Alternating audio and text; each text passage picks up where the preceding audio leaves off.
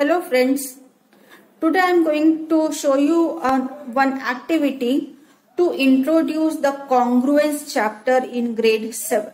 Okay, so before going to the congruence chapter, let me explain you about the symmetrical figure. You have done in grade 6, you can see this example, this figure. If you will open it, so these two parts, this is known as line of symmetry, and these two parts A and B are called symmetrical figures because they covers each other exactly. So these two are known as symmetrical figures. Now we will use the same concept for today's activity. So my today's activity is basically for the teachers. Teachers, you can divide your class in 4 or 5 groups and you can ask students, you need to collect two symmetrical objects and you need to bring it in the school. You require one chart paper, Fevicol, sellotape, glue, whatever you want, and you need to stick these symmetrical items in the chart paper and you will be given marks for this activity. Okay, so students may collect many things. They will come to school. I have spread here one green color mat, but students will use white color shade or they can use different color shades also, and they are supposed to bring two symmetrical objects. So here I am showing you few things. These two razors, blades, shampoo pouch, two buttons, two pens, two ice cream sticks, two chalks, two coins, and just make them clear. You need to stick this on the chart paper. So accordingly they will bring. These are two stapler pens, bottle cap, headphone covers, two chocolates, two toffees, two pencils, then these are two medicines, two thumb pins, stamp, bindis, matchsticks, earbuds, sari pin, photographs, hairpins. This is the roll on which threads are there. Two hairbands, hooks, another type of hairpin. So like that, many things are there at home. Even you can say cell. You can consider these two needles. Okay, so different groups will bring the material. You are not supposed to tell them anything about that. Just collect the symmetrical items, same, which are in same shape and size. They will bring in school and they will show you. They will stitch. They will stick on the chart paper. Now you can evaluate this in 2 or 3 ways. You can count the number of items for each group, how many items they have brought, so you can write down in some place. Another way, second part, you can say that the things which are common, just cut out and see what are the extra new things each group has brought. Based upon that, you can give marks.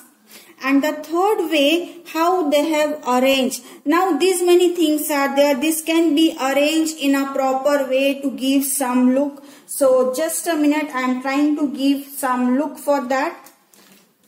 So how they are arranging the things. You can get some human figure. You can get some other things. So like that also they can arrange. These are two eyes and the coin can be arranged on this bottle cap.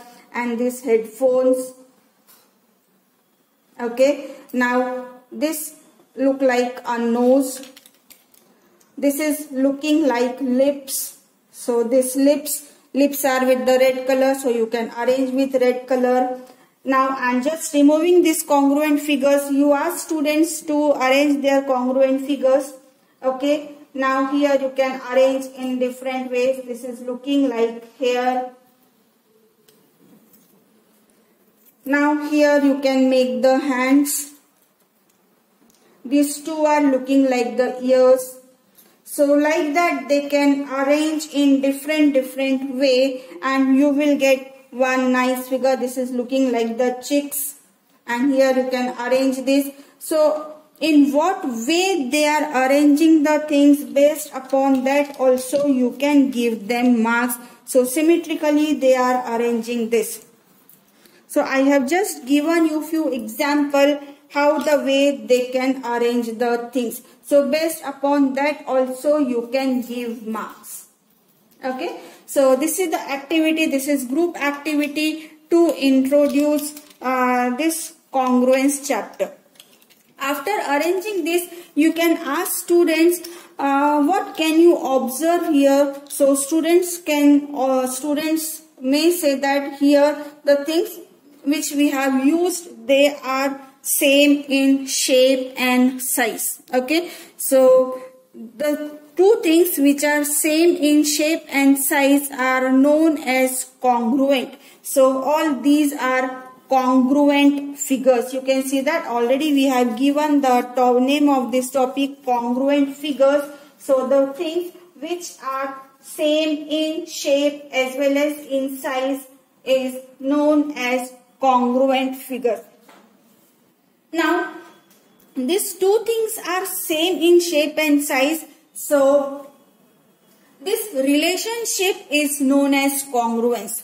The relationship, the things being congruent, is known as congruence. So the meaning of congruence is two things are same in shape and size, then the figures are known as congruent figures and this relationship is known as congruence. Now I want to show you a few more things. Just a minute, let me clear this.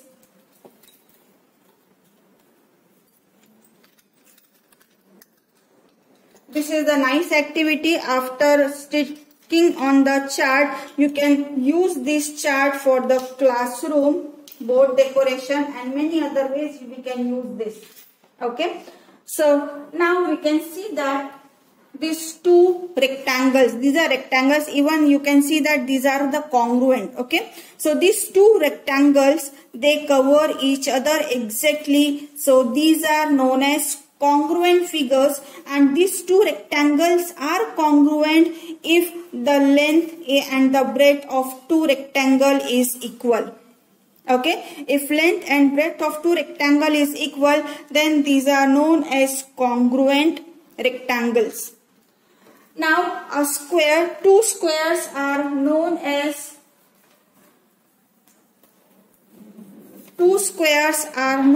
congruent. Square means all the four sides are same. So if the length of the side is same for both the square, then these two squares are known as congruent. Two circles are said to be congruent if the radius of the circle is same. Whenever we draw circle, we use their radius. So if the radius of the circles are same, then these two circles are known as congruent circles. These are two line segments. These two line segments are known as congruent if the length of the line segment is same. For example, the first one is 5 cm, the another one should be 5 cm. If the length of the line segment is same, then two line segments are known as congruent. This is one angle and this is another angle. These two angles are said to be congruent if their measurement, this measurement is same. You can see that both the angles, they covers each other. Their measurement is same. If their measurement will not be same, you can see here now they do not cover each other. So now they are not congruent. So when two angles are said to be congruent, when the measurement of two angles are equal, then these are known as congruent. Okay, so now this congruent we are going to study for the triangles. Okay, so here you can see that two triangles are there. If the question is there, are they congruent? If you can see that if you are going to write down, putting down is directly, they are not congruent. Okay, so sometimes you need to flip, you need to turn. Suppose I am flipping this. Now you can see that these two triangles covers each other exactly. So now these two triangles are congruent. Suppose like that is there. So sometimes you need to rearrange this and you need to find out, yes, these two triangles covers each other or not. So this is the way we say that two triangles are congruent if and only if this angle and this angle is same, these two angles are same, these two angles are same. At the same time, the length of this side and this red color side should be same, the length of green color side should be same, and the length of this purple colors should be same. So we can say that corresponding parts, these are known as corresponding parts, these are known as corresponding angles, again corresponding angles, again corresponding angles. This green color is known as corresponding sides, this red color is known as corresponding side, and this purple color is also known as corresponding sides. So we say that two triangles are congruent if their corresponding parts are equal in length and shape. They are same in length and they are same in shape and size. So there are three angles and three sides. When I have explained you about the triangles, I told you there a triangle has 6 elements. Which are the 6 elements? 3 angles and these 3 sides. So all the corresponding 3 angles and corresponding 3 sides are equal in shape and size. Then only these two triangles are known as congruent triangles. So now in next video I am going to explain you about the congruent triangles. What are the criteria that two triangles will be congruent? So please watch my next video also. Thank you for watching today's video.